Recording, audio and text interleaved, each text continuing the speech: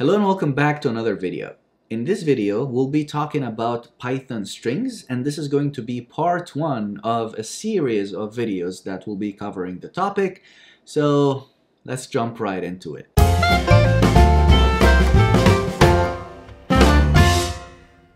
So like I said, this video is going to be about strings. But before we talk about strings, I want to talk about the broader topic of data types. If you're learning any programming language, Python included, you will come across something called data types.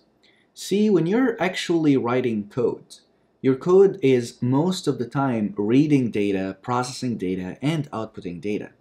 So there are two parts of code. There's the actual code, the actual logic that you write, and there's also data that you're dealing with.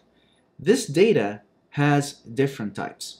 So if we take Python as an example, one very popular data type is the numerical data type. A numerical data type represents numbers. So for example, the number 1, the number 5, the number 3.2, 5 to the power of 3. All of these are numerical data types that you might want to use in your program. There's also another popular data type that we call a Boolean data type. And a Boolean data type is something that represents data that can only take one of two values. For example, if I ask you, is 5 greater than 3? Your answer would be either yes or no, right? So it's just two values that your answer can have. So a Boolean data type in Python can take either the value true or the value false. Another data type that is extremely and widely used is the strings data type, a string. And a string is a data type that is used to represent text. It's used to represent textual data. For example, if you want to represent the data hello world in your program, the text hello world in your program, you need to use strings, okay? These data types that I just mentioned are not only found in Python, but you will find them throughout all the different other programming languages that you might come across. Of course, Python will have additional data types that we will also talk about in future videos, but for this video and the next few videos, we'll be focusing on strings because strings is such a rich topic and there are many things to talk about. So let's begin. So I just told you what a string is. It's a data type that is used to represent any text, okay? But the way I want you to think about strings, the way I want you to visualize strings is I want you to visualize strings as a sequence of characters. A sequence of characters. What do I mean by characters? So a character could be an alphabetical letter, the letter A, the letter B, any alphabetical letter. It could also be a number, the number 1, the number 2, the number 3. These are also characters.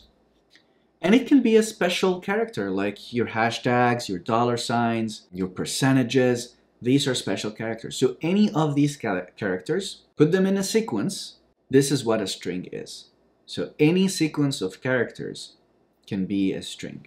And we will talk later about why this mindset of visualizing strings as a sequence of characters is very important. It will make understanding more advanced concepts easy for you if you think of a string this way. Okay, now the question is, how do we actually represent strings in our code? Let's say I want to represent the string hello world and I want to store this string in a variable. Let's call this variable message. Let's see how we can do that. So to do that, we say message is equal to hello world. So as you can see, in this case, we are enclosing our string, our text, with double quotes. And this is important. If you want to represent a string, you need to enclose your string by either double quotes or single quotes. So for instance, let's first check message, and it tells you that the message variable has hello world. And if I want to define the string using single quotes, you can do something like this, and it's pretty much gonna give you the same result. So either way, you have to enclose your string with double quotes or single quotes, but make sure that the quotes are matching. So if you do something like this, message is equal, and then double quotes, and then hello world, and then single quote, this is not going to work. As you see, the Python interpreter says, hey, this is a syntax error, you can't do this. So it's up to you to use single quotes or double quotes. Just make sure they're matching quotes. Now I want to introduce a built-in function in Python that is going to be very useful from now on, which is the type function. I understand that you might not know what a built-in function yet, but I promise I'll talk about it later. But for now, I want you to know that if you want to ask Python what is the type, what is the data type of a specific variable, you use the type built-in function. So for example, if I want to know what the type of message is, I say type, and then open parentheses, and then I put the variable name in, and then I close the parentheses. This is basically you asking Python, hey, I have this variable message, and I want to know what data type this variable is. If you press enter, it tells you, hey, message is a string class. So ignore what the class is for now, because this is also an advanced topic. I don't want to confuse you, but str is a short for string. So Python is telling you, hey, this is a string. The variable message is a string. If you, for example, say, what is the type of the number 1, it will tell you it's an integer. An integer, as we will see later, is a numerical data type. But if you say, what is the type of 1, but 1 is enclosed between two double quotes, it will tell you it is a string.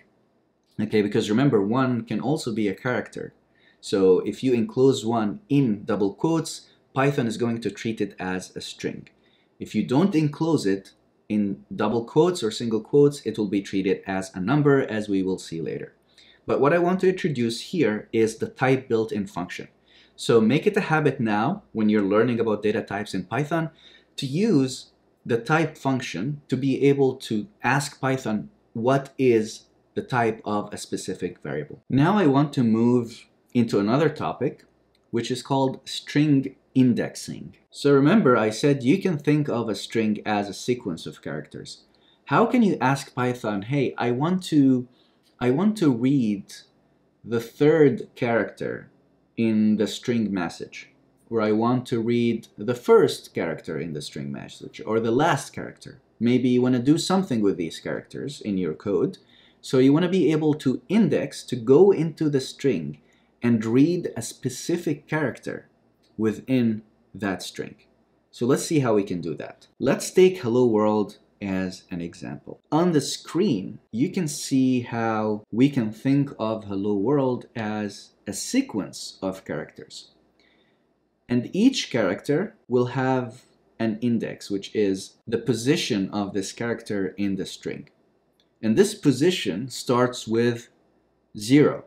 This is very important. The first position, the first character in a string has the index 0. So when I say index, it's just another word for position. So the character at index 0 is the letter H.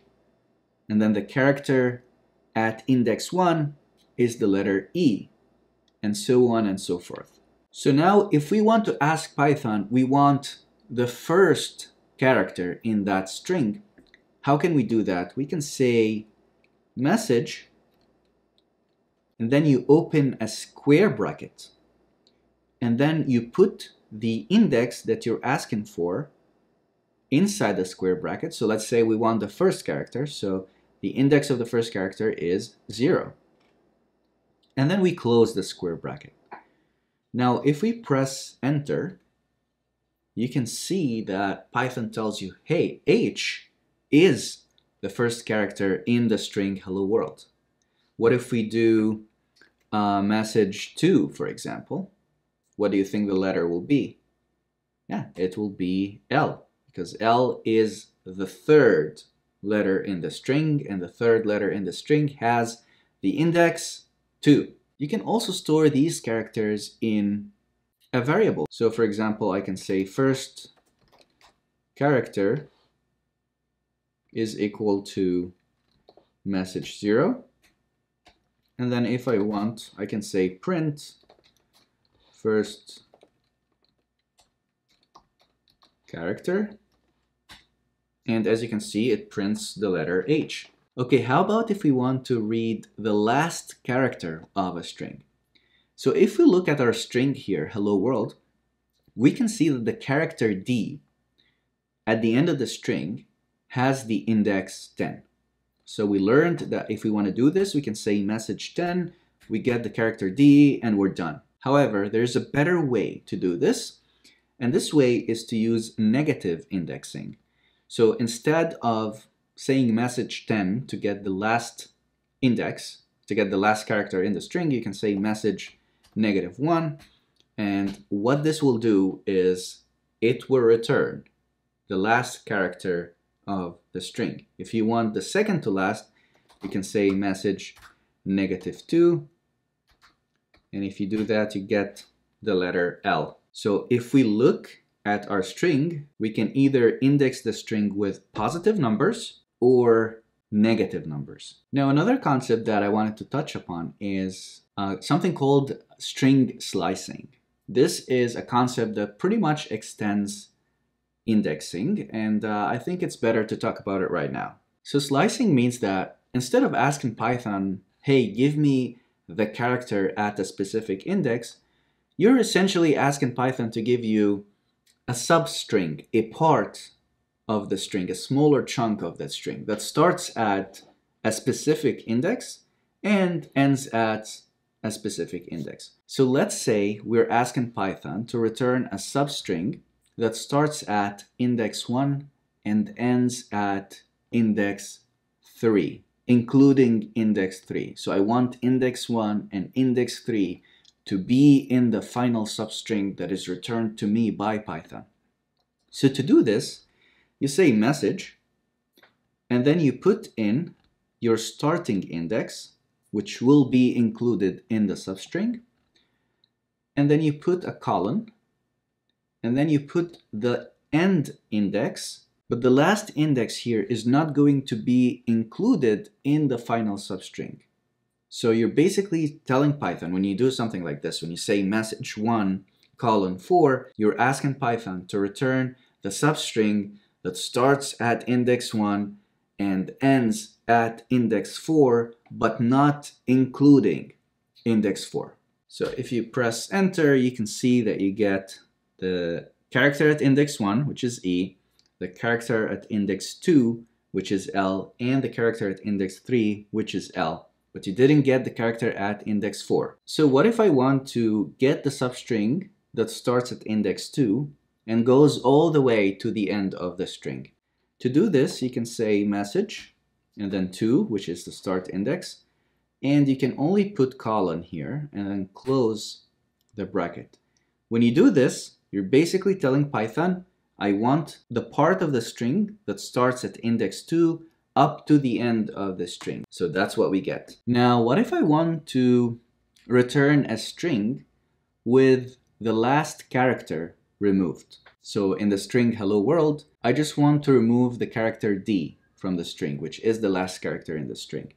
You can do this by saying message, and we want to start the string from the first index, so 0, and then we want the index of the last string. We know that the index of the last string is 10, so this will return everything except the character D. A better way to do this, if you really want to remove the last character of your string, is to say 0 and then colon and then -1, because we know that -1 is the index of the character D as well. So you get pretty much the same result. Even a better way to do this is if you're actually starting from index 0, you don't really need to explicitly type the number 0.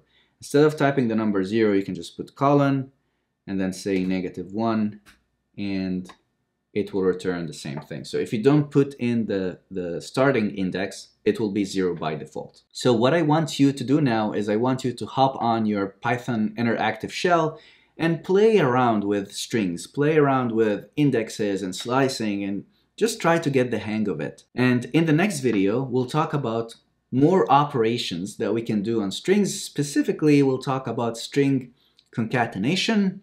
It's a very important topic. So yeah, stay tuned, and I'll see you in the next video.